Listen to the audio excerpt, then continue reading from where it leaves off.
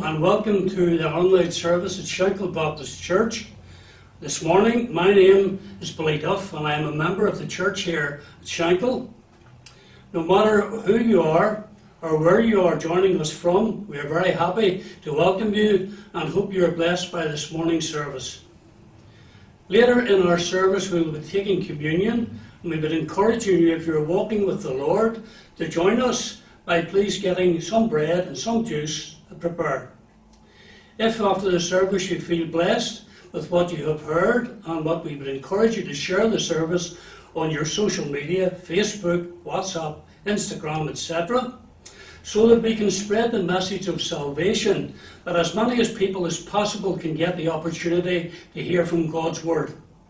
We will be meeting again on Wednesday night. We will delve into God's Word in a midweek and Bible study, and afterwards for a time of prayer. If you have any matters that would like to pray for, please contact us on the number below. And we would encourage you all to pray for the continuing success of the ongoing work here at Shankill. Finally, before we join the service here this morning, please take time, your convenience, to check our other services here on YouTube, and please subscribe so that you are notified of any new content. Now let's step inside for the service. Good morning and welcome to our morning worship, coming to you from Shankill Baptist Church in Tennant Street. We do welcome you in the Lord's name. We thank you for joining us today, and we trust and pray that this service might be a source of blessing, comfort and help to you just where you are. So wherever you are and wherever you're listening from, welcome. We welcome you in our Saviour's name. Just one or two necessary announcements. Our service concludes with the remembrance of the Lord and the breaking of bread. And if you know and love the Saviour and are walking in fellowship with Him, He invites you and instructs you to remember Him in this His appointed way. This afternoon at 3:30, our Sunday school and Bible class. We meet for prayer at 6:30, prior to our evening service at 7 o'clock. And then on Wednesday evening, it is our church night at 7:30. A very special night this week, as we look forward to the visit of John and Lourdes Brew, who have served the Lord for many, many years in the land of Peru with our Baptist mission. John worshipped in this church as a young man, and so we look forward to his visit along with his wife Lourdes. This will be his last deputation in the mission, as he's retiring very soon.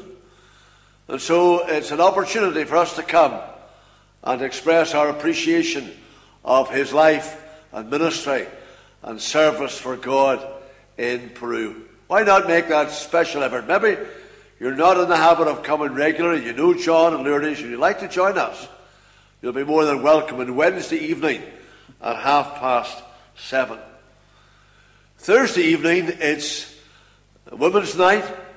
Our Women's Fellowship meet at 7:30 on Thursday evening. Ladies, it's an evening for you. And our special guest on Thursday evening is Audrey and Victor Maxwell, who have served the Lord in the Amazon for many, many years. And they will be along to share their story. What a wonderful story it is. I will have the opportunity of interviewing them and chatting with them. Why not come along? It'll be a very relaxing evening.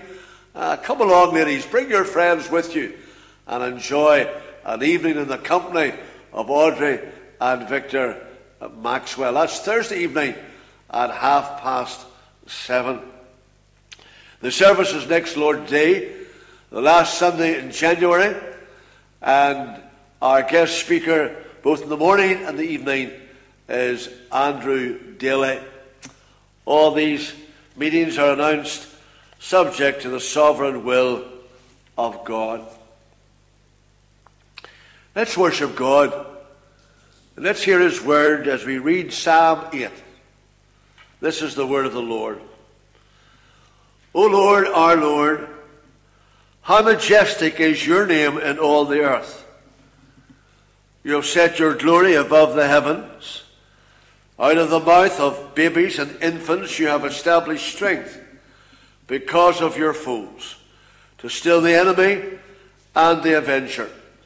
When I look at your heavens, the work of your fingers, the moon and the stars which you have set in place, what is man that you are mindful of him, and the Son of Man that you care for him? Yet you have made him a little lower than the heavenly beings, and crowned him with glory and honor. You have given him dominion over the works of your hands. You have put all things under his feet, all sheep and oxen, and also the beast of the field, the birds of the heavens and the fish of the sea, whatever passes along the paths of the sea. O Lord, our Lord, how majestic is your name in all the earth.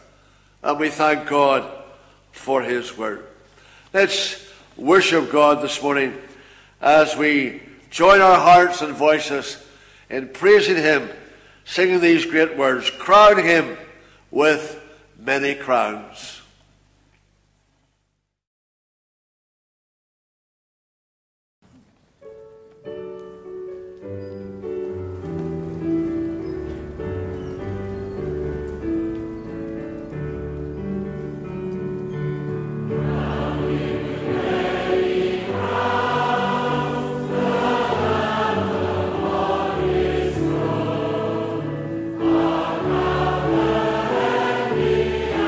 After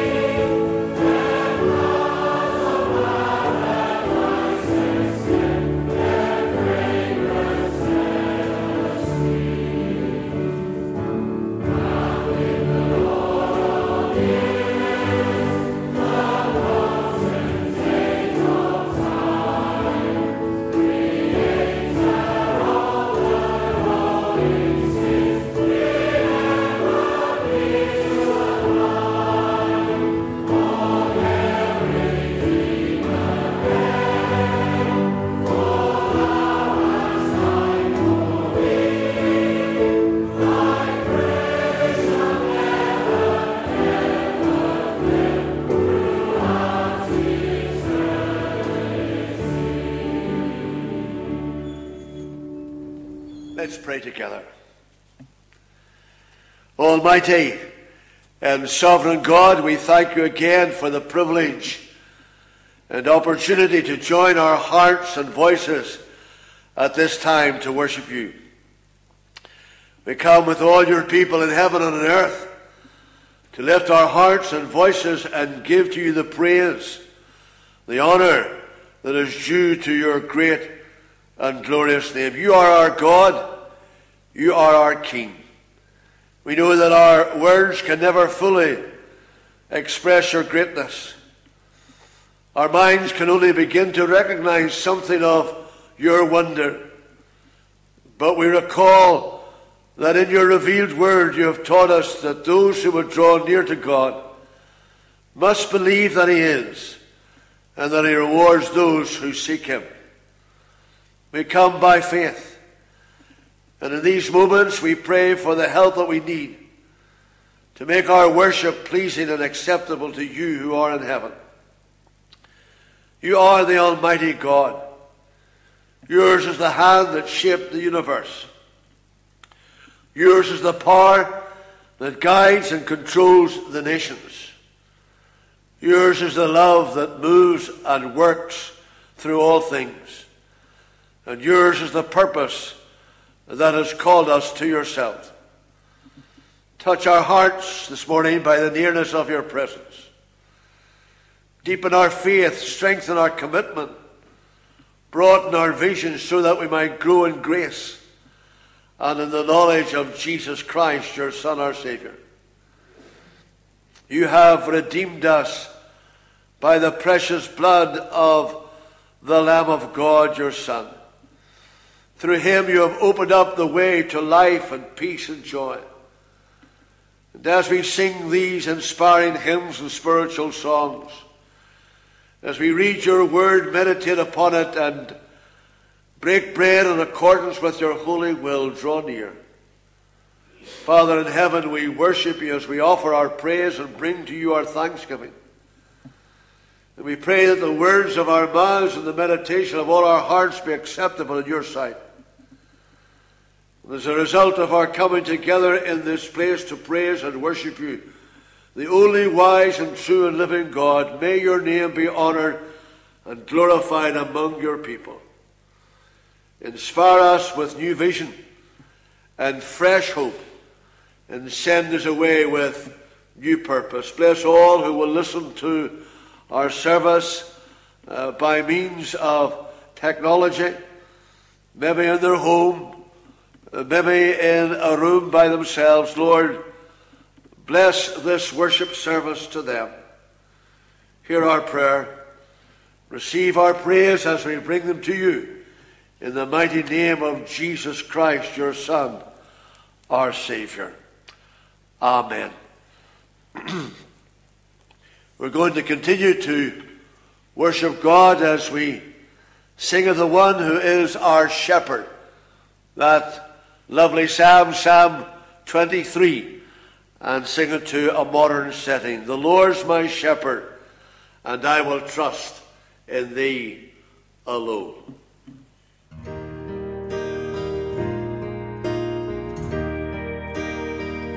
The Lord's my shepherd, I'll not want. He makes me lie in pastures green.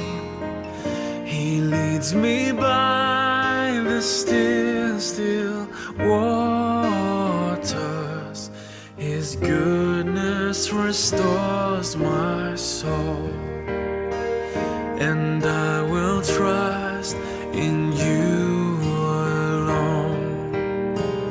And I will trust in you alone. For your mercy follows me. Your goodness will lead me home. He guides my ways in righteousness, and he anoints my head with oil, and my cup it overflows.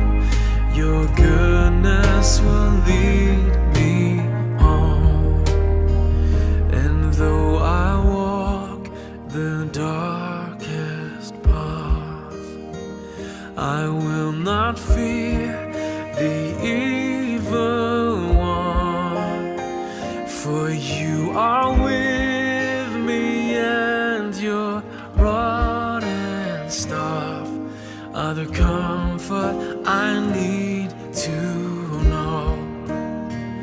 And I will trust in you alone. And I will trust in you alone. For your endless mercy follows me. Your goodness will lead me home. For your endless mercy follows me. Your goodness will lead me home.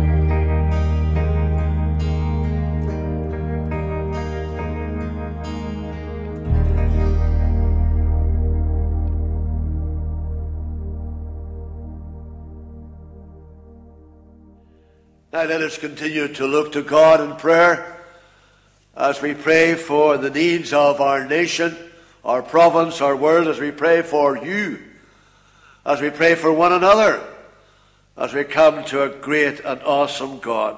Let's pray. Heavenly Father, as we continue in your presence this morning, we bless you that we can draw near to your throne.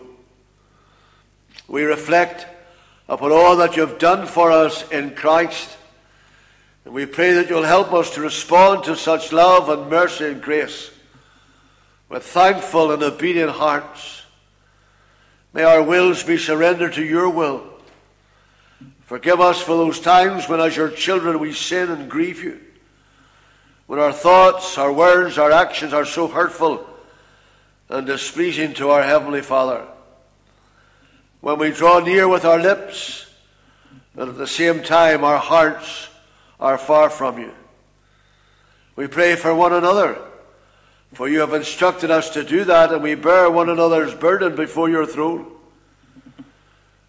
You are the friend of sinners, and we thank you for the forgiveness that you have brought to us through the death of your Son, Jesus Christ. We pray for the Church of Jesus Christ this morning in different parts of the world. We pray that you will make your presence real to them. We think today of many who are suffering for their faith, persecuted for their loyalty to Jesus Christ, for their unswerving devotion to their Heavenly Master. Some are isolated from family and friends this morning in prison under very, very difficult circumstances. Lord, we will remember them in our prayers. We pray for all who are in need today, for many parts of the world where there is great hardship and poverty. We pray that you will forgive us if we are guilty of taking the many privileges that we enjoy for granted, especially the freedom to meet as we are meeting here just now. For all who are in need today, we pray, the sick and suffering, the poor and the hungry, the oppressed, the exploited, the lonely, the desolate, the aged, the infirm, the frightened, the anxious, the sorrowful, the bereaved, the helpless and the hopeless.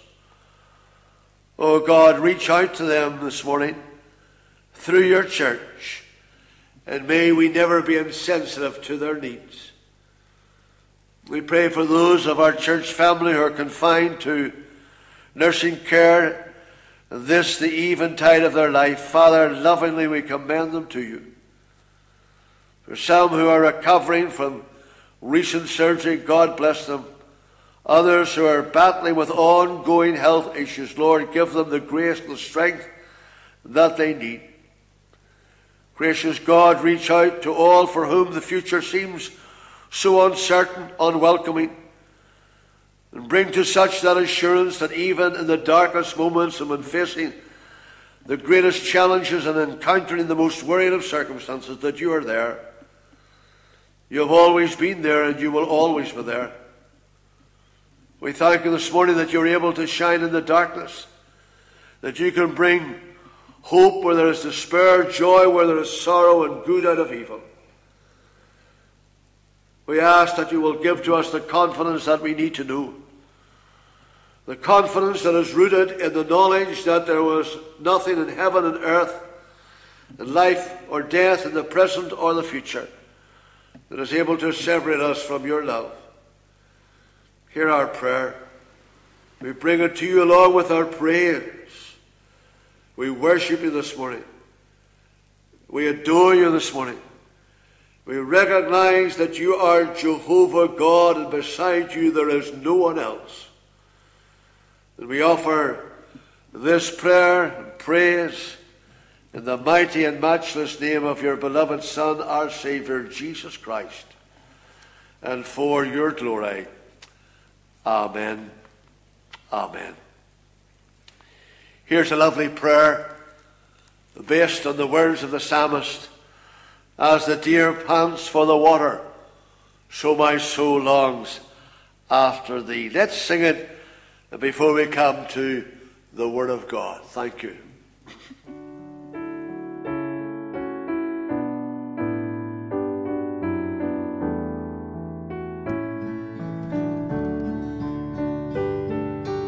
As the deer pants for the water, so my soul longs after you.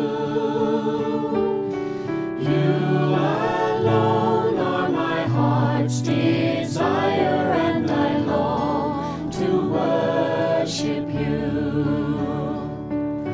You alone are my strength, my shield. To you alone may my spirit yield. You alone are my heart's desire, and I long to worship you. I want you more than gold or silver, only you can satisfy. You alone are the real joy giver and the apple of my eye. You alone are my strength, my shield. To you alone may my spirit yield. You alone are my heart's desire, and I long to worship you.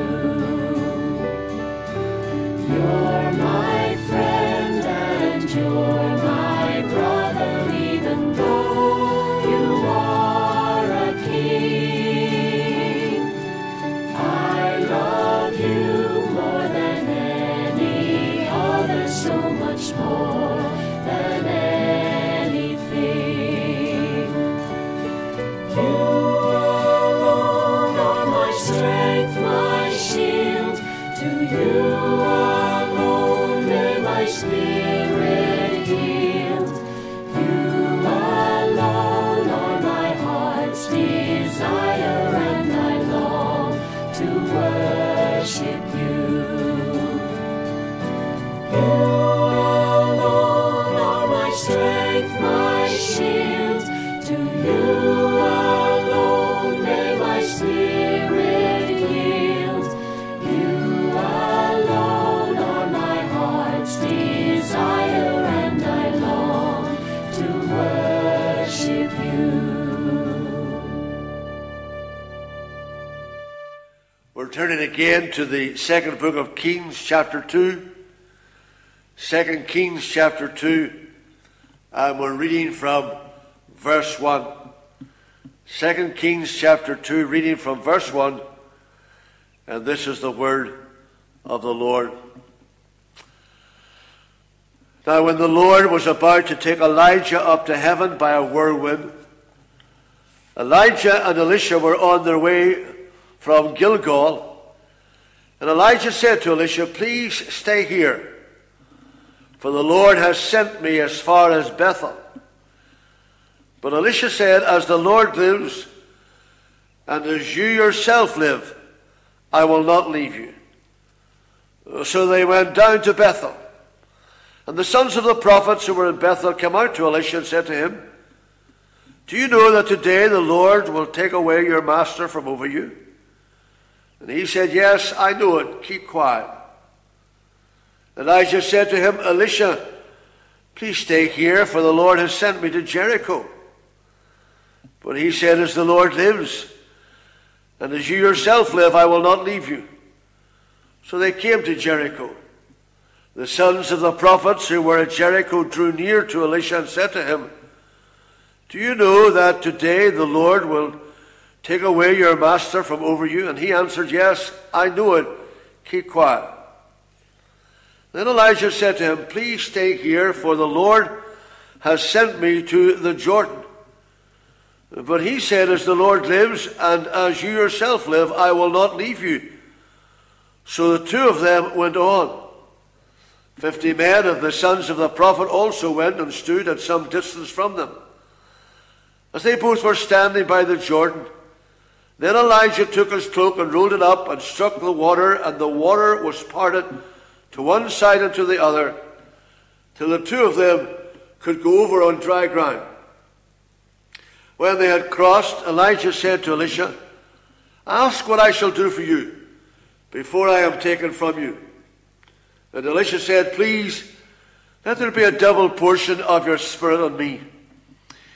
And he said, "You have asked a hard thing. Yet if you see me as I am being taken from you, it shall be so for you. But if you do not see me, it shall not be so." And as they still went on and talked, behold, chariots of fire and horses of fire separated the two of them. And Elijah went up by a whirlwind into heaven. And Elisha saw it, and he cried, my father, the chariots of Israel and its horsemen." And he saw him no more. Then he took hold of his own clothes and tore them in two pieces. And he took up the cloak of Elijah that had fallen from him, and went back and stood on the bank of the Jordan. Then he took the cloak of Elijah that had fallen from him, and struck the water, saying, "Where is the Lord, the God of Elijah?" And when he had struck the water was parted to the one side and to the other, and Elisha went over. This is the word of the Lord, and we give thanks to God for his word. We're coming again this morning to this unique passage of Scripture in the second book of Kings and the second chapter. It records for us the closing incident in the life of Elijah, and brings our attention to one of the most touching incidents in his whole history. We're going to learn this morning that this great prophet of God had a departure from earth every bit as marvelous and wonderful as his life and ministry. We learn from the word of God that he was taken to heaven without dying. He was translated to the realms of glory without having to go the way of all the earth. And of course, as we mentioned last Sunday morning, the only person that had a similar experience was Enoch, of whom we read in Hebrews chapter 11 and verse 5, that by faith Enoch was translated so that he should not see death, and was not found because God had translated him. For before his translation he had this testimony, that he pleased God. This morning we focus our attention again on God's servant Elijah. You remember last Sunday morning we looked at the various places that are identified here in 2 Kings 2. The places that Elijah visited: Gilgal, Bethel, Jericho, and Jordan.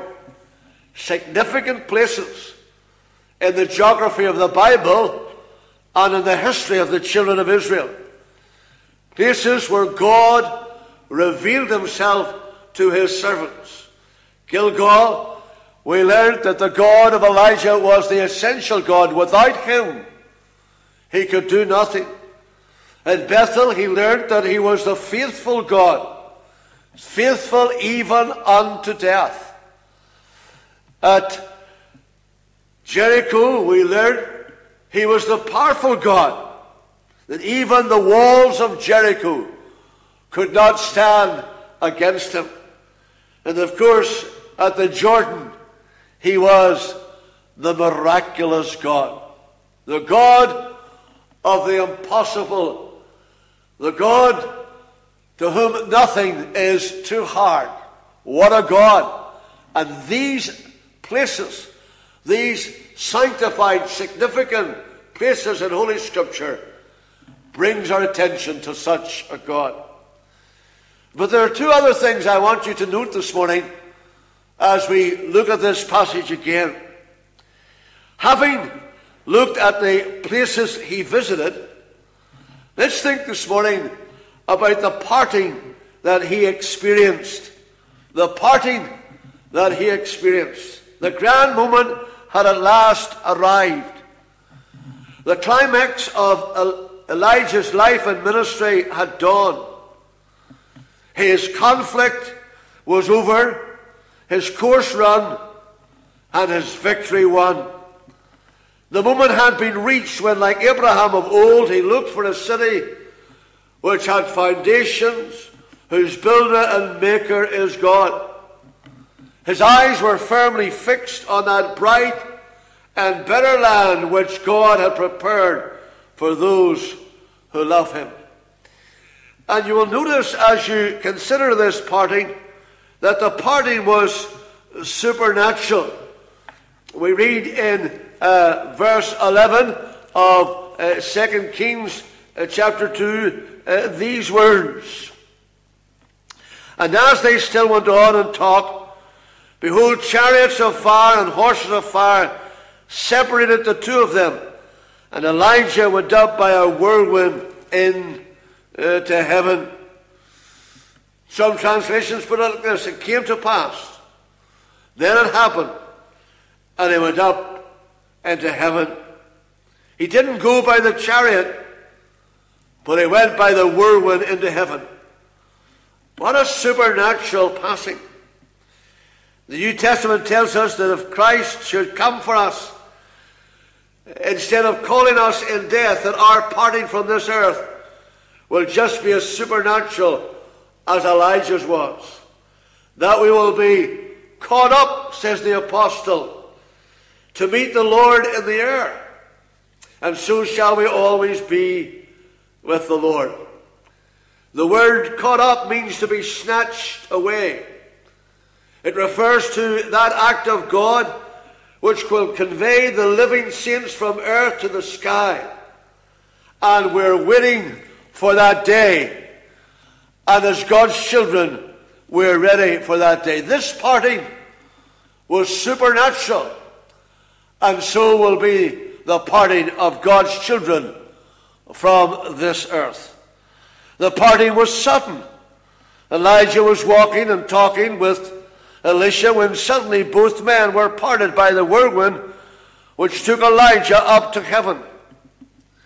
The one outstanding feature of the prophet of God was that he was ready to go, regardless of the suddenness of the call. And the whole tenor of the New Testament is to the effect that the Lord's coming for his own will be marked by suddenness. Jesus says this in Matthew 24 and verse 44, therefore also be ready, for the Son of Man is coming at an hour when you do not expect him. There was a great preacher by the name of Horatius Bonner, and when he was retiring for the evening, he would have drawn the curtains over in his drawing room, and he would say, perhaps tonight, Lord. The next day, when he opened them for a new day, he would have said, perhaps today, Lord.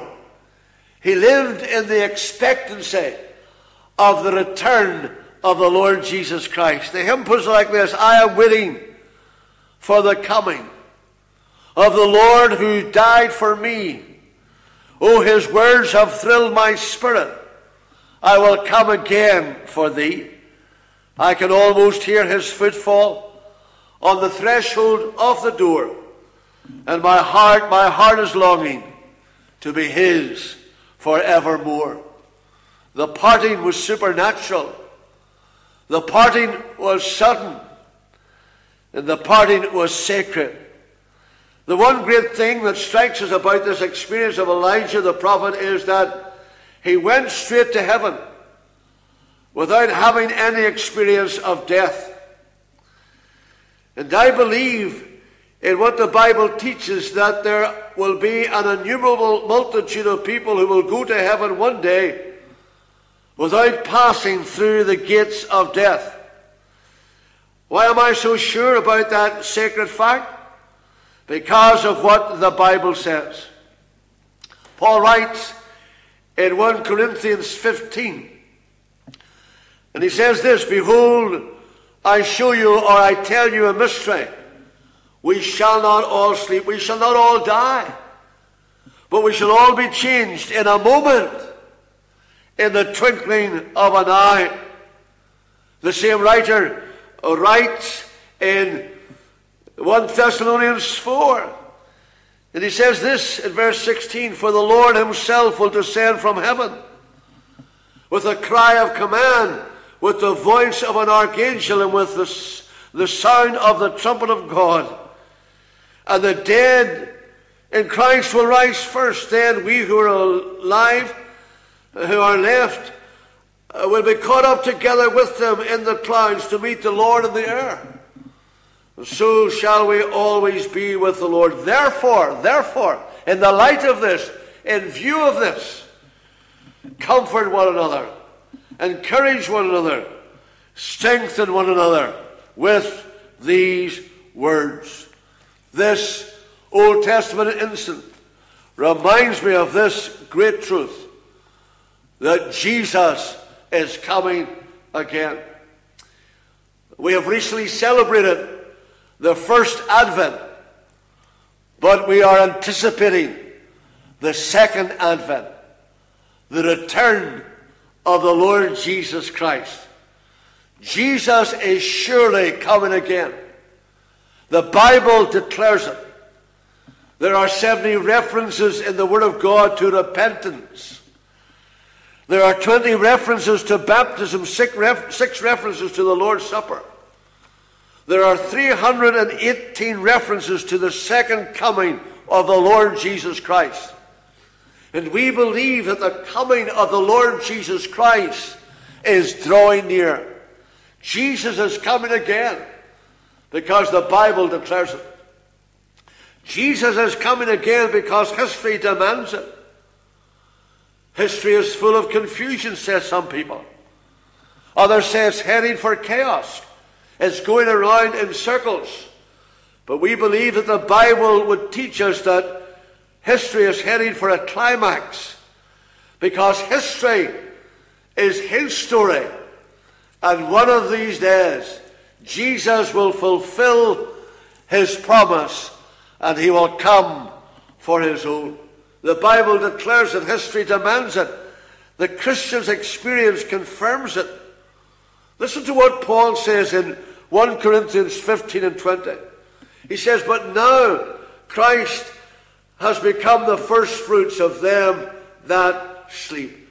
The first fruits was a farming terminology. And these people to whom Paul addresses this letter will have understood what he meant. He was taking them back to a harvest scene in the Old Testament, where the first fruits of the harvest were given to the high priest, who went into the sanctuary and waved them before Jehovah, the God of heaven and earth. And that was the guarantee that the rest of the harvest was going to follow. Jesus is the first fruits. And because he has been raised from the dead, in the return of the Lord Jesus Christ, those saints who have died in Christ will be raised from the grave. And together with living saints will be caught up to meet the Lord in the air, and we shall ever be with the Lord. Paul writes in Romans chapter 13, he says, "The hour has come for you to wake up from sleep. For your salvation is near to you. than when you first believed. The night is far gone, the day is at hand. So let us cast off the works of darkness and put on the armor of light.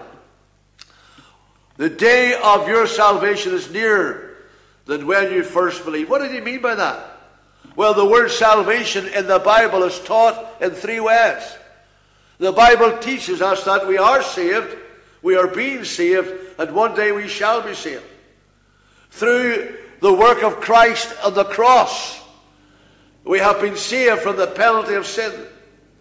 Through the gracious ministry of the Holy Spirit within us, we are being saved from the power of sin. And when Jesus returns again, we shall be saved from the very presence of sin. The hymn writer says, "Blessed assurance, Jesus is mine. Oh, what a foretaste of glory divine." Should the Lord Jesus Christ come this very hour, this very day, here's the question that you need to ask this morning as you listen into our service. Am I ready? Am I ready to meet Jesus when he comes again? If not, then now is the accepted time. Now is the day of salvation. Seek the Lord while he may be found, and call upon him while he is near. The places he visited, the parting he experienced, and noticed the purpose he acknowledged. When the prophet set off from Gilgal with his servant Elisha, he knew that he was on his very last journey here. He knew that the time for him to depart was drawing near. And he also knew the reason behind God's call. He could read all the signs very clearly indeed, because as we have so often said, here was a man who lived in close communion with God. Perhaps God had led him into the sacred place, so to speak, before his translation from earth to glory. Elijah was prepared to fit in with God's will for his life, for he knew, as he should know, that God's will was always the best for him. Don't we still believe that? That God's way is the best way? That God's time is the right time? That God's grace is sufficient grace? We sometimes sing, God plans the very best for me.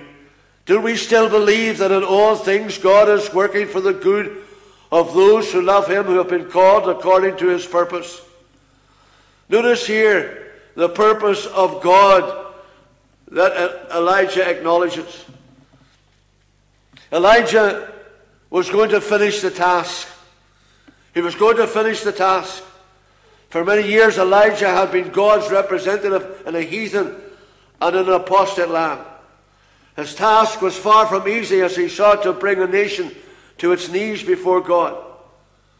Many were his heartaches and worries.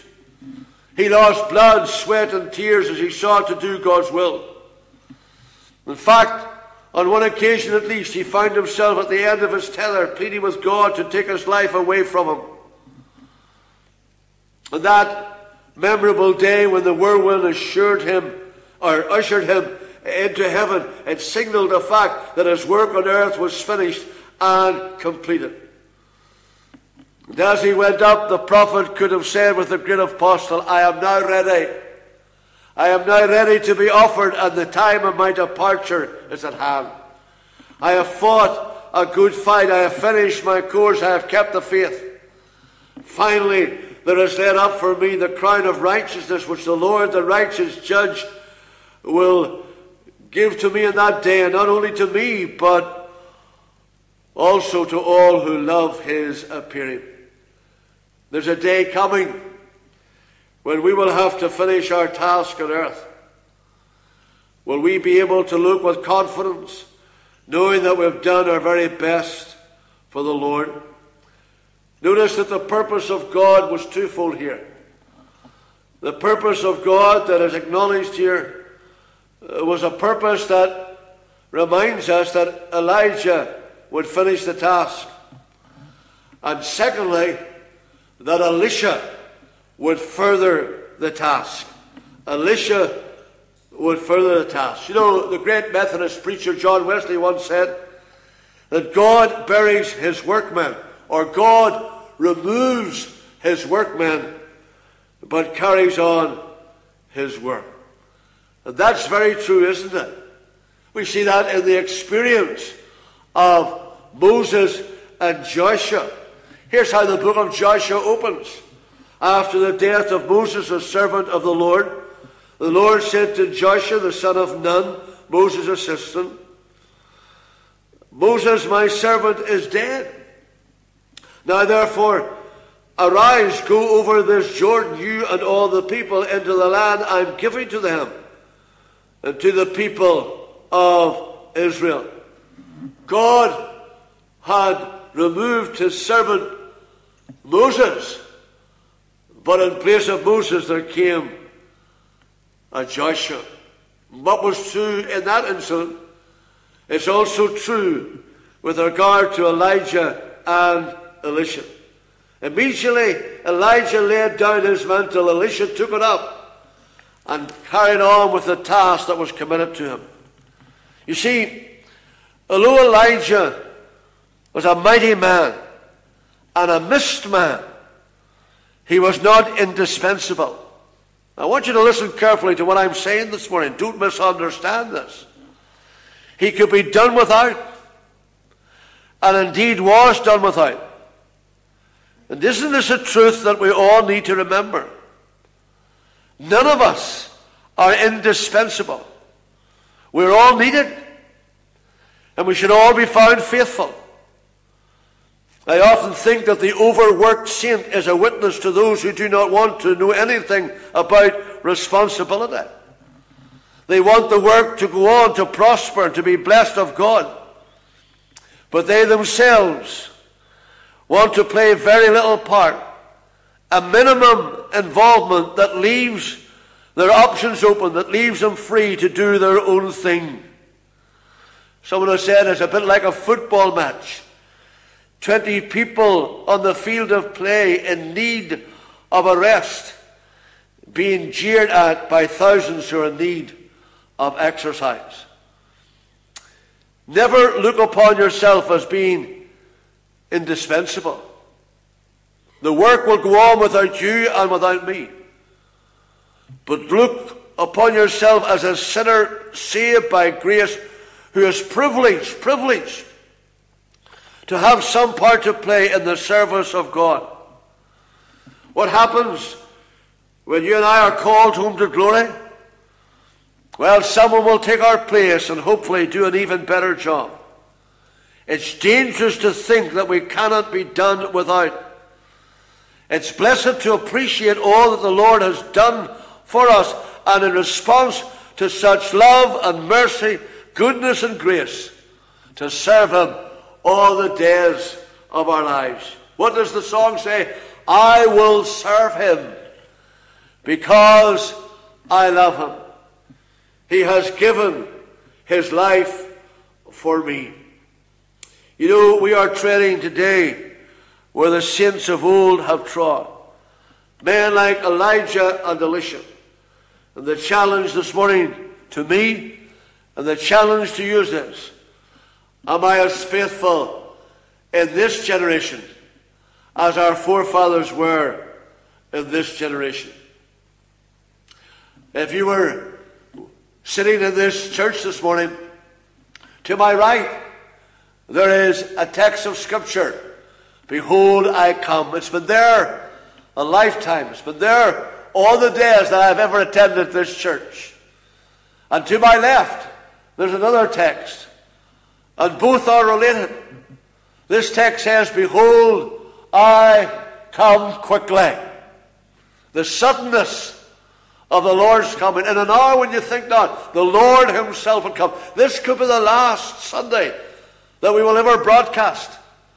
This could be the last Lord's Day we will ever meet in this house. He's coming in that unexpected moment, in an hour when you think not. Be ready. And if you're a child of God, what does the Lord want you to do? He wants you to occupy till he comes. To be involved. How? In the ministry of prayer. In the privilege of giving to the Lord's work. In the privilege of sharing the good news of the gospel with those with whom you come in contact with. You in your small corner, and I in mine. Oh, the lessons to be learned from these words that we have read this morning.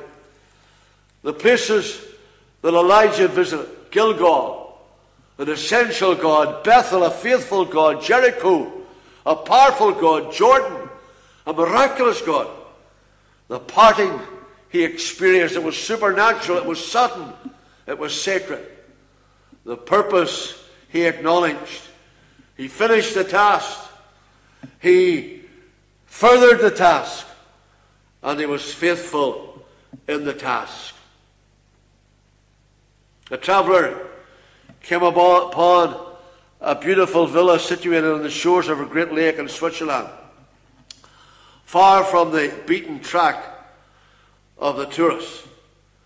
The traveller knocked on the gate, and an aged warden appeared and undid the lock and invited him to enter in. The warden seemed glad to see him and proceeded to show him round the magnificent gardens, which were very well kept. "How long have you been here?" asked the tourist. 24 years, replied the warden. "How often has your master visited the gardens?" "Once," was the reply. "Once?" "Yeah. And yet you have these gardens looking the way they're looking, as if he was coming tomorrow." And the warden looked at him, and he said, "Tomorrow? He could come today. He could come today. Behold, I come quickly. Occupy till I come." We thank God for his word. Let's pray together. Father, we thank you for the word of the Lord that lives and abides forever. We thank you for this glorious truth that we have seen through this incident in the life of Elijah and Elisha. Reminding us again that you are the God who has made every promise to be yea and amen in your Son, Jesus Christ. The God who has spoken to us in creation, and the God who has spoken to us in his Son, Jesus Christ, and the God who speaks to us through his word. That word that tells us not to let our hearts be troubled, but to believe in God and in his Son, Jesus Christ. That word that tells us that Jesus Christ himself, "I will come again and receive you unto myself, that where I am, there you may be also." So, Father, help us, O God, to realize that there is coming a day, even today, when that promise will be fulfilled. May we seek to live in the light of this unshakable truth. We ask it in Jesus' name and for Christ's sake. Amen. Abraham Lincoln, former President of the United States of America, was a man who campaigned against slavery. Abraham Lincoln's determination to abolish this injustice ultimately motivated an opponent by the name of John Wilkes Booth to assassinate him. And that assassination took place in Ford's Theatre, Washington, on a Good Friday in 1865. When Lincoln's body was brought through the streets of Washington, a black woman in the crowd raised her little boy high to see the cortege. And as she did that, she said, "Take a good look at him, son.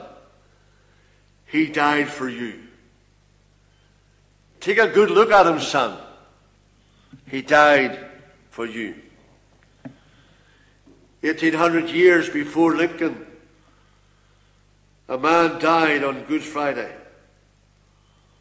and his death was more significant than the death of Abraham Lincoln. His name, Jesus Christ, the Son of Man, the God-man. He died on the cross and then rose again to set us free from the greatest slavery of all, the slavery of sin.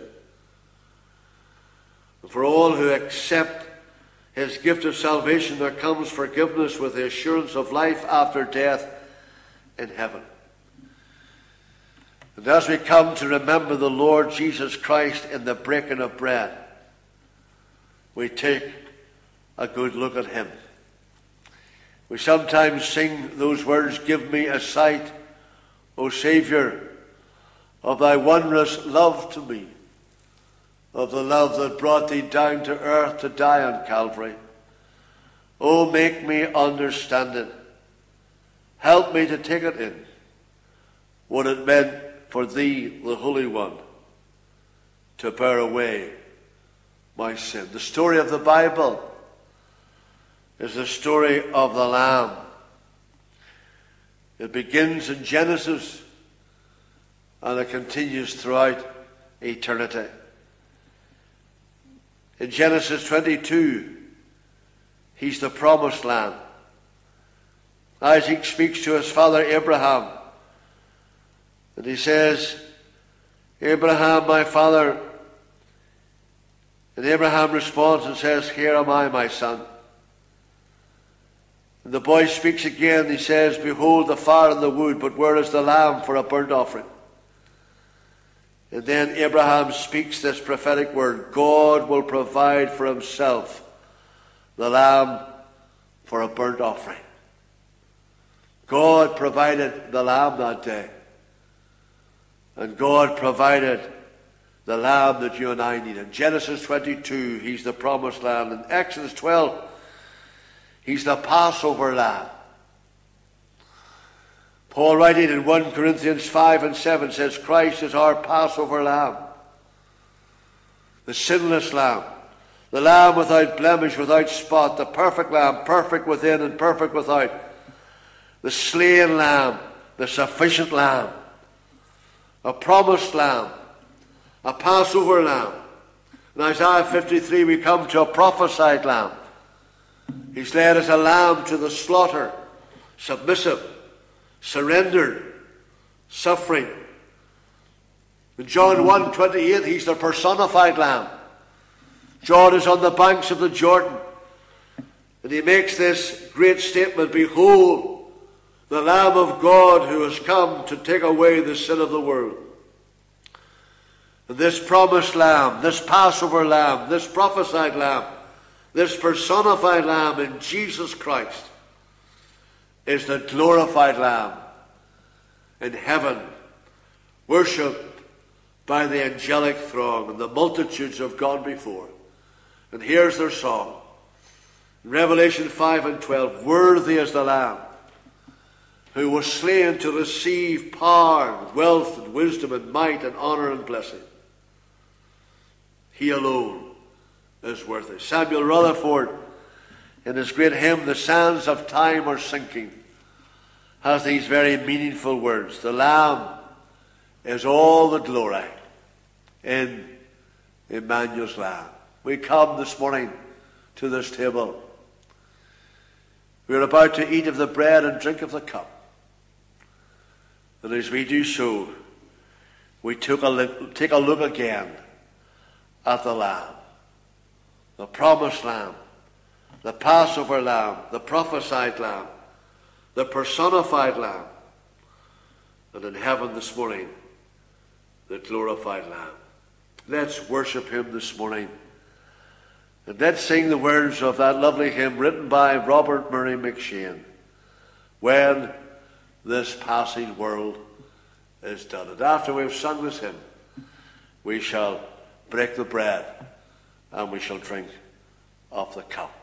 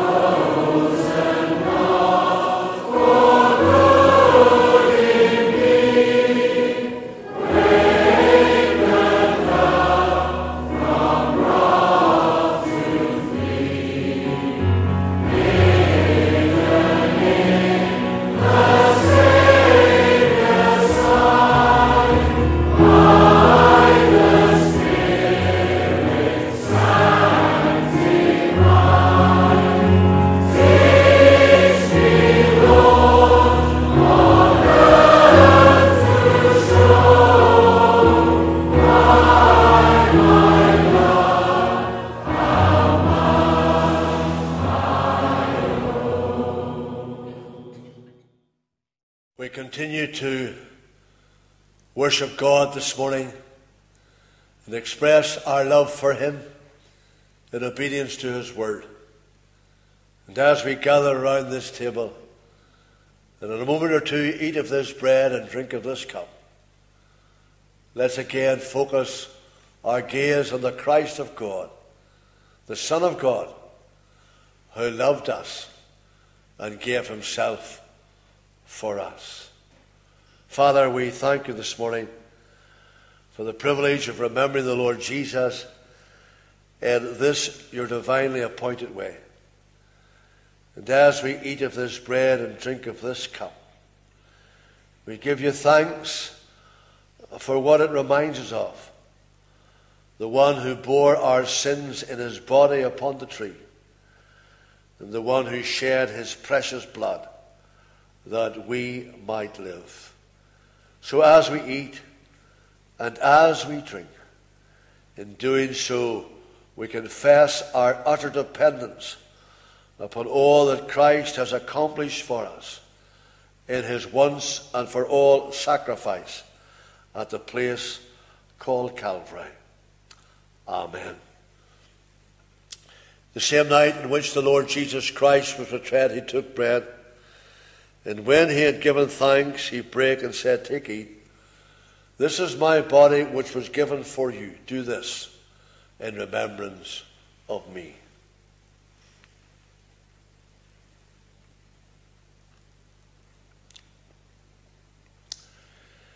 In the same manner also he took the cup, saying, "Here was the new covenant in his blood." And we know that as often as we eat of this bread and drink of this cup, we proclaim the Lord's death till he comes.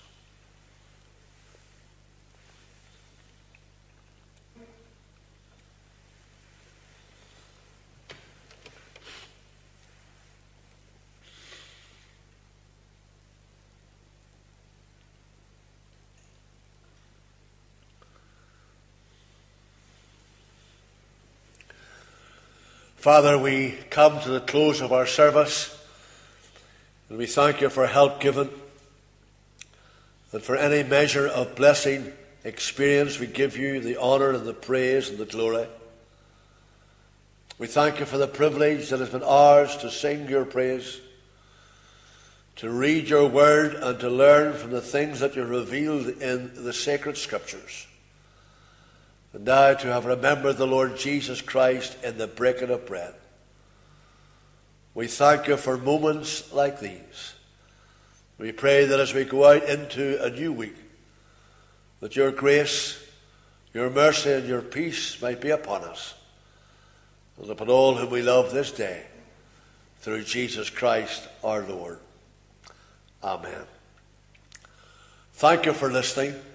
Could I remind you again of our evening service at 7 o'clock, of our special church night on Wednesday evening at 7:30, and the ladies' night at 7:30 on Thursday evening. Why not come along?